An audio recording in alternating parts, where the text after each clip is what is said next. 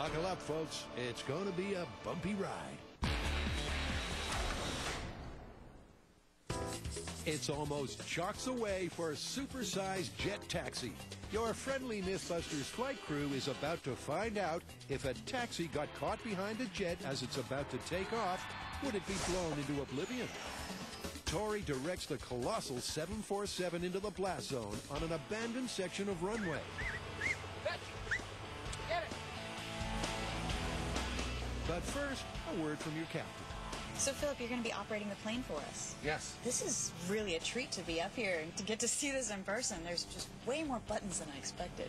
So how does a 747 compare to other planes? This one here has 7R4 G2 engines on it, which produce about 54,000 pounds of thrust each. Wow. So by now I'm sure you're aware of the myth that a taxi crossed the jet blast and flew away. Yes. In your opinion? With my experience on the airplane and running engines, I feel that it's possible. Really? Yes.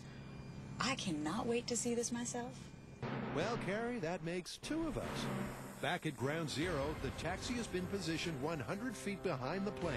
So, what's the plan? Do I look excited? Well, I am. We're ready to test the jet taxi myth, and this is the setup. We got our 747 in position. We got our taxi in place. We got our breakaway line attached to our cable, which is attached to our tow truck. Now all we need to do is have the captain fire up these engines, have the tow truck pull the taxi cab through the jet blast, and hopefully we'll fit this cab. And of course, our taxi will be driven by the ever unfortunate Buster. Keep the change. Good luck, buddy. Any last thoughts from our hero driver? Adam, I am your father. Ooh, interesting. We're finally here, the real thing. Wish Jamie and Adam could be here. I know. You can't beat a real 747. We're towing a taxi right behind it.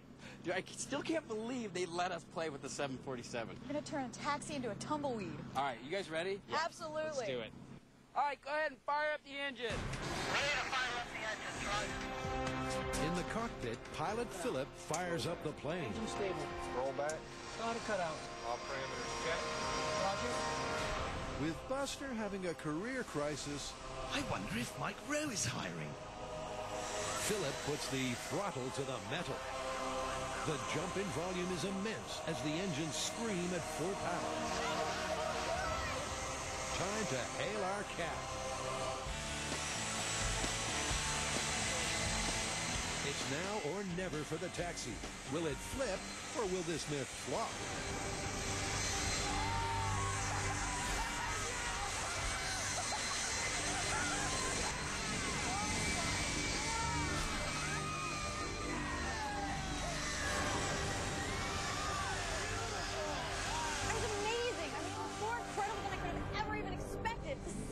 That taxi hit the jet blast. The hood just ripped off. Then the taxi, it looked like it exploded, pulled off, and the entire thing flipped end over end as if it was a playing card in the wind. The force was so great that our in-car camera was busted the moment the taxi hit the stream. This kind of reckless driving is going to do nothing to enhance the reputation of cab drivers. But it does confirm the myth. A result that's left the car... That is incredible. Holy smash! And its driver... trashed. All right, I guess we're on to the bus. You're going to be a bus driver now. That's right, we're not stopping here. Because next up, will a school bus get caned? Bring out the bus! This is the Super Size Special. I've just had my most favorite moment ever on Mythbusters, seeing the taxi flip behind the jets. Now we're going to see what happens when we drive a bus behind the jets. This terminal tale could be true. Now, the interesting thing is that at airports all over the world, there are buses taking passengers from terminal to terminal. I'm curious to see what would happen if one of those buses strayed off the path and got a little bit too close to a jet. But before Grant's curiosity gets satisfied, well, the bus needs some last-minute alterations. Yeah, you damn kids! Shut up! Go through that apple! There are camera positions to be rigged. A classic movie scene to be replicated. The bus is rigged with a bomb. Drive straight. Stay above 50. And a squirrel to be relocated. So our bus is ready to go. It was kindly donated to us by the Oscoda School District. And we're going to do the same thing as the taxi. We're not exactly sure what's going to happen, but I think we might see some rolling. There's a lot of flat surface area here, and if you've ever driven a van on a windy day, it just pushes it. So I think this thing is just going to whoosh. Then best buckle up, Buster, nice and tight. All right, go ahead and fire up the engines when you're ready. And stabilize, looks good. Send it up. The engines start to turn over, and it's not long before they're ready to go full throttle. The engines soon reach full power screen, and the bus begins its tortuous journey. For this bus, school's out, but will it be over and out? Whoa, it sure will. The bus takes a route that's totally outside of the school district. This incident will have to be reported, you know. Our team is like a bunch of excited school kids. It totally lifted it off the ground like 6 or 7 feet. I can't believe what I just saw. It was probably one of the coolest things I've seen in a long time, and we see a lot of cool things here on Mythbusters. The bus got lift, probably about 6 or 8 feet off the ground. That's probably one of the coolest things I've ever seen in my life. Okay, the taxi was one thing, but that bus? I will never get that image out of my head. I mean, it got into the air. It had hang time. It actually had hang time. I cannot wait to see the high speed. Then here it is, Carrie. The bus hits the jet stream. Its huge surface area acts like a giant sail, and it gets picked up and dumped like a yacht in a hurricane. What the heck? Look, we could chop off the top and we'll have a party bus. Buster! Look at him. Is he okay? Hey, he's all... Ooh. Oh. Ooh.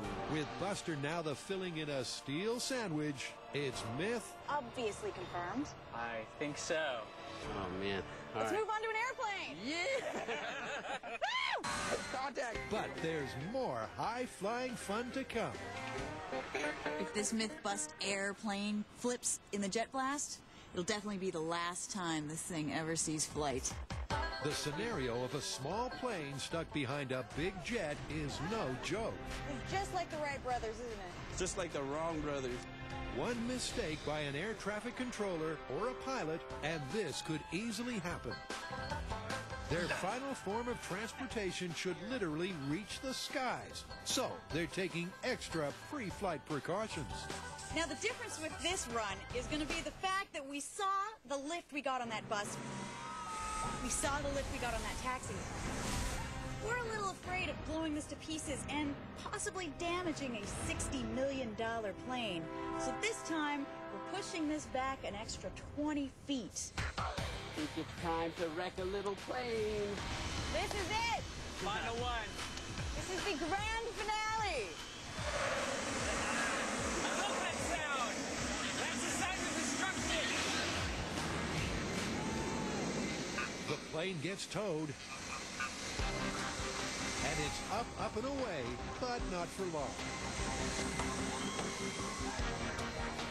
It seems that the extra distance from the 747 meant that the small plane got out of it relatively unscathed. Of course, I say relatively, but Buster's again out for the count. Look at that. Well, you know what? He wasn't wearing a seatbelt. That's so. right. If he hadn't wearing a seatbelt, He'd be upside down right now. He'd be upside down. Sending the taxi toppling, the bus belly up, and the plane kamikaze is supersized confirmation that driving a vehicle behind a 747 is one giant wrong turn.